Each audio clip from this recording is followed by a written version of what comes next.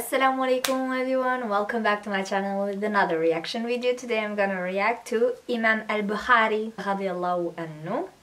So yeah, I am reading the hadiths of Sahih Bukhari. So let's start. But before we start, don't forget to subscribe and also leave a like and a comment if you love to. So bismillah. Hayya ala al-falah.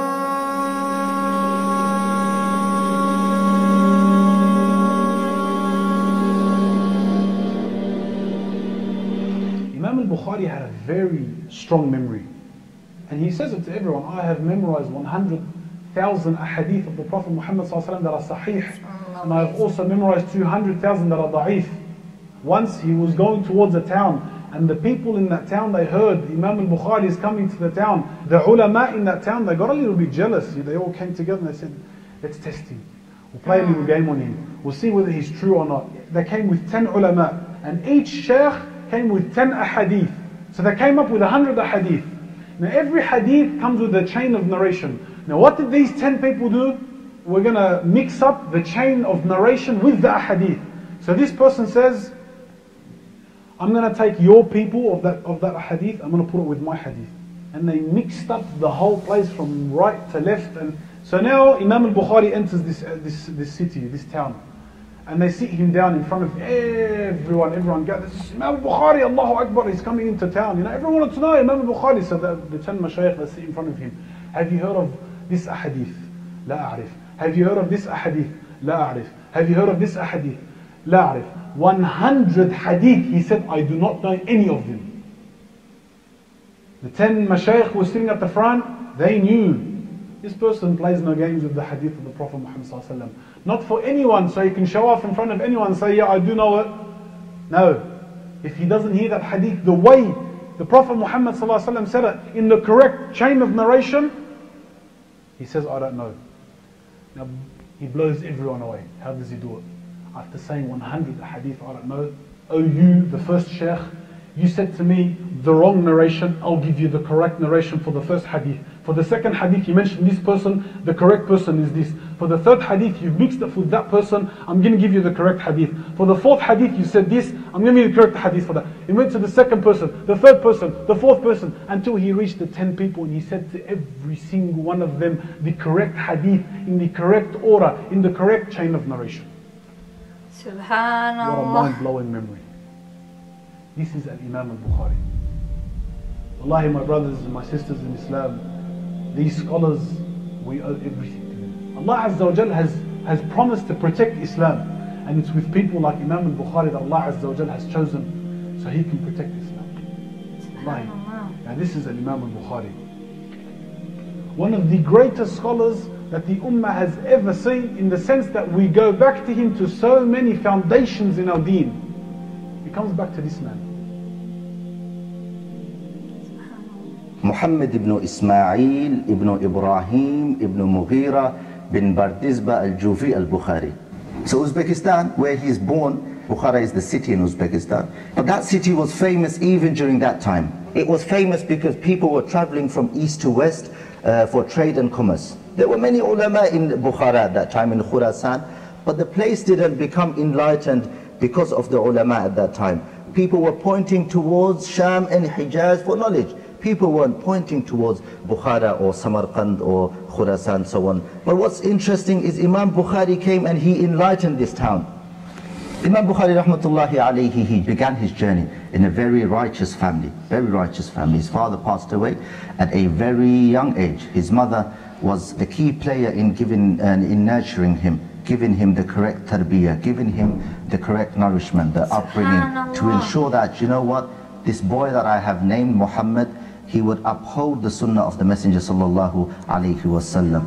And his mother detected, she acknowledged from an early stage that this boy has something very special and we need to hold on to this. So Imam Al Bukhari rahmatullahi alayhi, he lost his father at a very tender age, very young age. But he inherited his father's wealth, so that helped him when it came to his studies. He didn't need to work. Many of the ulama actually worked.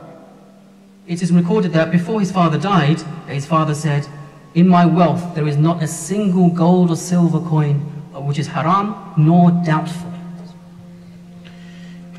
And it was his mother, after that, upheld the responsibility on her own of looking after him. And she was known to be a person who was righteous and a worshipper of Allah. And here's a story which shows this righteousness and its effects. At a young age, very tender age we're speaking about, he lost his eyesight. Imam Bukhari rahmatullahi alayhi started memorizing the Quran, listening from his mother. By the age of 10, he had memorized the Quran without the eyesight. Imam Bukhari rahmatullahi alayhi, his mother, she saw a dream. It was Ibrahim alayhi salam that came to her in her dream and said that Allah Jalla wa Ala, indeed Allah Jalla wa Ala has returned the eyesight of Abu Abdullah Muhammad ibn Ismail. Because of the excessive weeping that you have been going through, crying to Allah Jalla wa Ala, Ya Allah, this Muhammad that I gave birth to, in order for him to live up to the name of Muhammad alayhi salam, defend the deen of Allah Jalla wa Ala, he needs his eyesight back. And she kept making dua, knocking on that door again and again and again. She didn't get tired because he's her son. Of the mother. And subhanAllah, this eyesight, subhanAllah, when it came back, it came with extra power. Wow. And he used to write in the dark. How can you see in the dark? And he used to say, the light of the moon was sufficient for me. Wow. Because of the power of his eyes. Wow. He was a person of ample worship, a person who would flee and belittle the dunya, and a person who would work and go towards Allah, proceed towards Allah subhanahu wa ta'ala with that.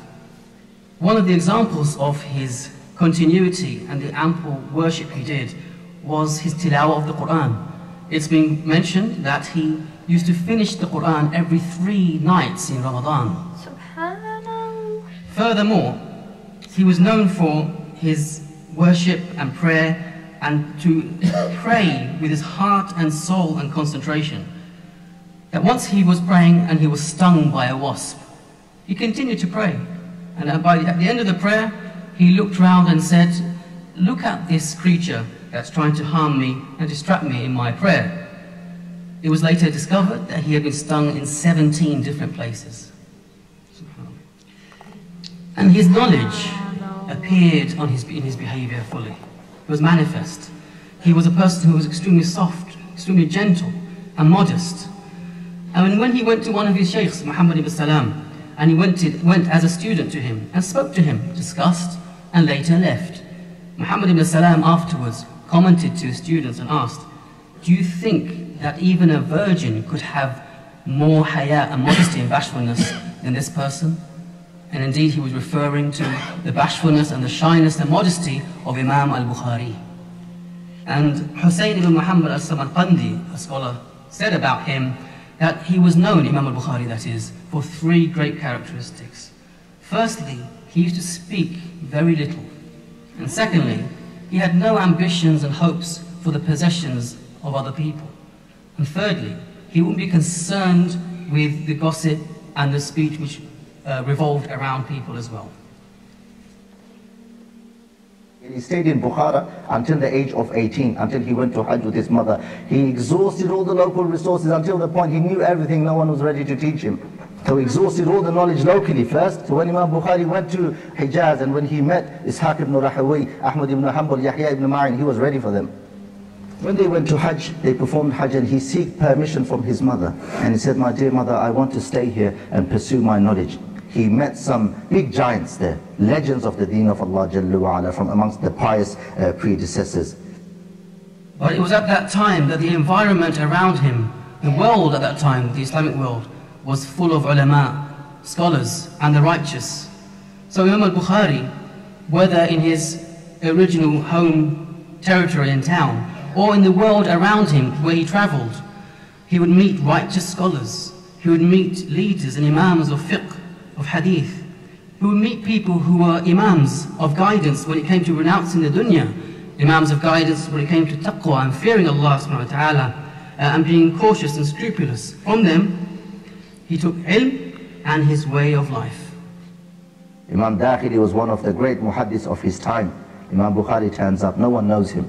So he sits at the back. Imam Dakhili starts narrating hadith.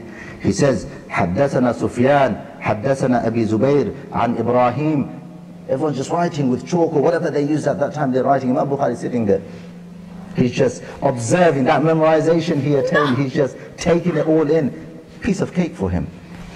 He approaches his sheikh and he said, You're saying Zubayr narrated from Ibrahim. Zubayr didn't even meet Ibrahim. You're saying he narrated in this hadith. Imam Dakhili became astonished. Subhanallah, to this day no one's corrected me.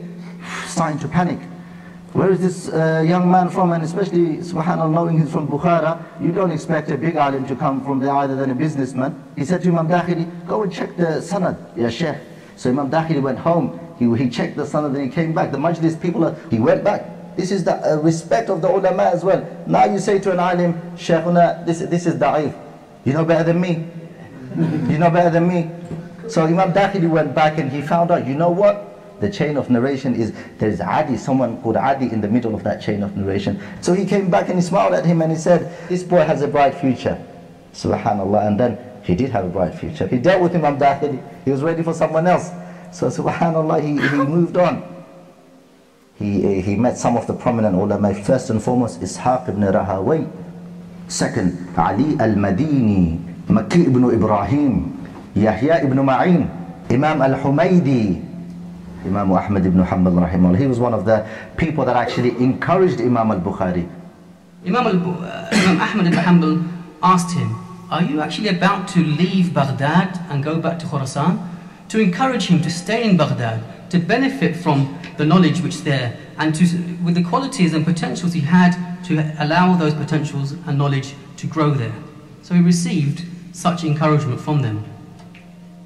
So what intrigued Imam Bukhari to really compile this book, to embark on that journey that would take him 16 years? What intrigued him? Because there was a deliberate attempt to fabricate hadith. But then our giants held on to the sunnah and they thought, you know what, we need to deal with these people, and they dealt with them. What intrigued him was he would sit in the majlis of his sheikh, Ishaq ibn Rahawayh. One day Imam Ishaq ibn Rahawayh said to him, if someone would kindly compile a book that is sahih, because these people that oppose the Ahlul Sunnah, they're drilling into us, they're dividing us, and they were saying, we need to sort this problem. Imam Bukhari rahmatullahi alayhi, he says, this statement stayed within my heart, meaning this is what ignited the fire within me, and he began that journey. And so Imam Al Bukhari embarked on this journey so he can write the second most authentic book on the face of the planet, because of the extent that Imam Al Bukhari went through, so he can make sure that the hadith that he gets is from the Prophet Muhammad sallallahu alaihi wasallam, not from anyone else, not from any vain desire, not from anyone's own self. And he started to write this book. This book took him 16 years to compile, and it contains all of the Sahih hadith of the Prophet Muhammad sallallahu alaihi wasallam. Now, when I mention Sahih, some people after the Prophet Muhammad sallallahu alaihi wasallam, they lied on the tongue of the Prophet Muhammad sallallahu alaihi wasallam. They would say the Prophet said this, but he didn't say that. A Sahih hadith is pretty much the highest of the levels, just after Mutawatir. And he did not accept anything under it, which was Hasan or Da'if or anything that comes after that. He put into this book 7,275 ahadith. Imam Al Bukhari, he says, every time I came to put a hadith in Sahih Imam Al Bukhari, I would get up and I would perform ghusl. And I'll get up and I'll pray rak'atayn. I'll pray 2 rak'at. And then I'll sit and I'll write that hadith. 7,275 times Al-Imam Al Bukhari, he made ghusl and he prayed 14,550 rak'at in the period of just making that book. Barakah from beginning to end. This is the book. Yani if you want a hadith, go to Sahih Al Bukhari.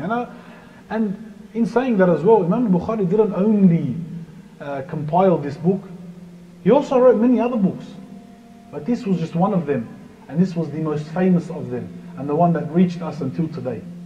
He traveled, literally traveled the world just so he can get the hadith. And it's narrated Imam Al Bukhari would travel on foot in the desert. There's no cars, no airplanes, nothing. It's just foot and camel and horse. So he would travel by foot. He would hear that someone would have a hadith there. And Imam Al Bukhari, he won't accept it until he hears it himself. So he traveled for a distance of like, say, 2 months by foot just to reach to that person and hear the hadith from him. And sometimes, if he hears the hadith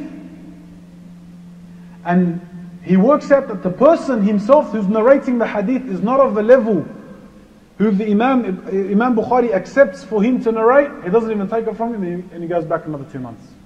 Can you imagine? So in Sahih Al Bukhari, in that book, he narrates from 289 mashayikh. Just to give you an understanding of how wide and how far he used to travel and how many teachers he had. This is an Imam Al Bukhari. And he went through that hardship, wallahi. All for the hadith of the Prophet Muhammad sallallahu alayhi wa sallam. He had many students as well. Now Imam Al Bukhari was never tight in his knowledge. He used to love giving that knowledge. Why is it that Imam Al Bukhari's book, Sahih Al Bukhari, became so famous? Narrated that over 90,000 people heard it from him. The book from beginning to end. He was never ever tight in his knowledge. Wherever he would go, he would give. He would give knowledge. So Ibn Salah, he says the name of the book is Al-Jami' Al-Sahih Al-Musnad min Umuri Rasulillahi sallallahu alayhi wa sallam wa sunanihi wa ayyamihi. That's the name of Sahih Al-Bukhari. An abridged collection of authentic hadith pertaining matters of the Prophet sallallahu alayhi wa sallam from his practices and his times. That's the name of Sahih Al-Bukhari. Imam Nawawi rahimahullah says the Ummah are agreed upon that the most authentic books after the book of Allah Jalla wa Ala is Bukhari and Sahih Muslim. Shaykh al-Islam Ibn Taymiyyah rahimahullah, he says, there is not a book under the skies after the book of Allah Jalla wa Ala more authentic than Sahih al-Bukhari after Kitabullah. Imam Ibn Khaldun rahimahullah, he says Sahih al-Bukhari is a debt upon this ummah. We all owe it back to Imam al-Bukhari. He's saying we are all in debt to Imam al-Bukhari because of the work that he has left.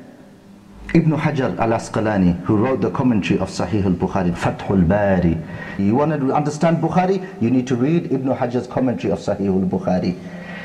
Imam Sakhawi, the student of Ibn Hajar, he said, we're debt to Imam al-Bukhari. If he saw Fath al-Bari, he would have realized we paid the debt off. Abu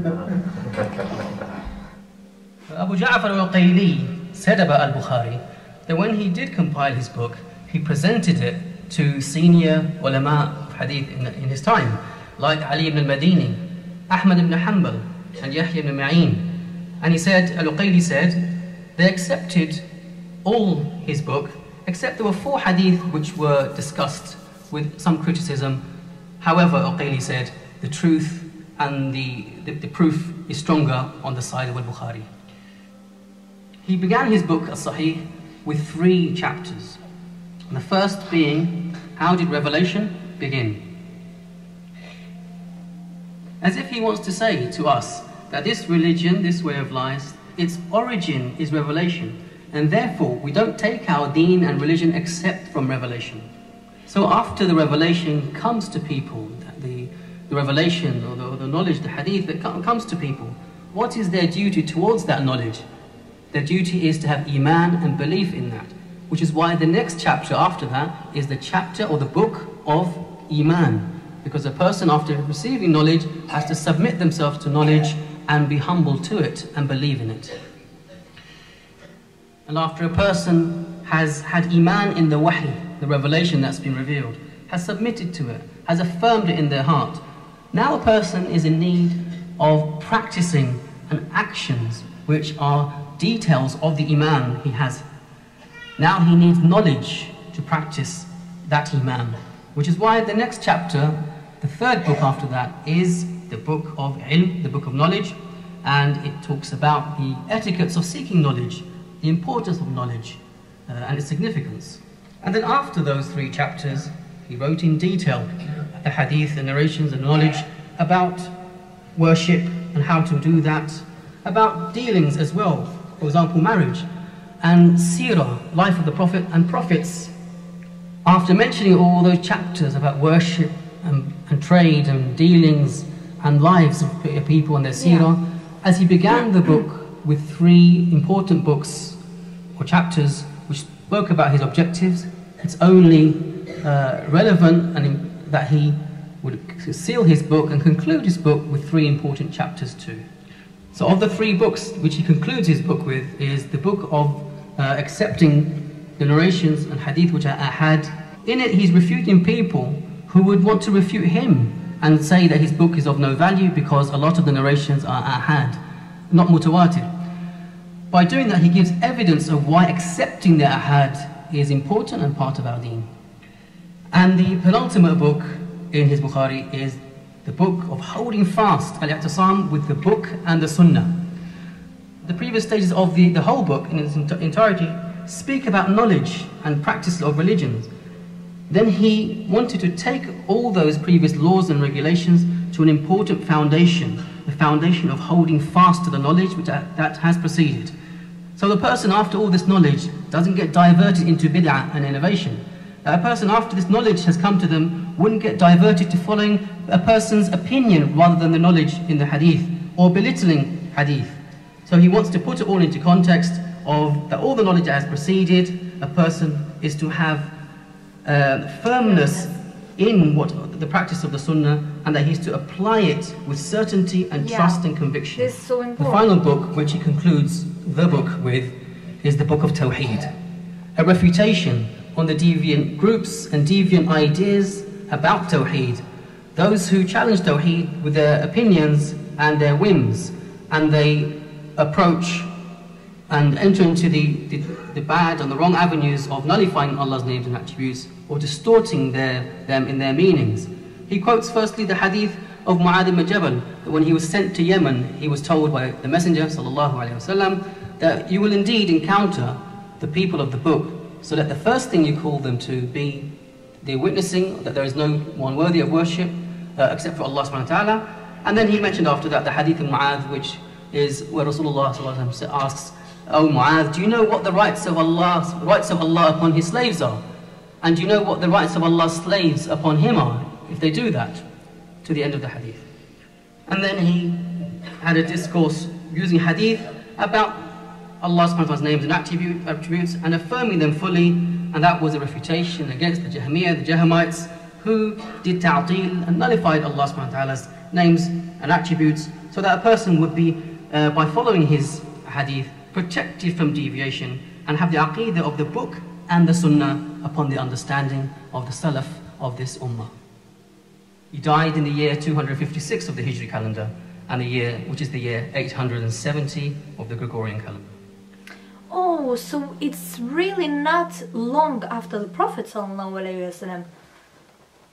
It's really not long. It's like few generations after the Prophet.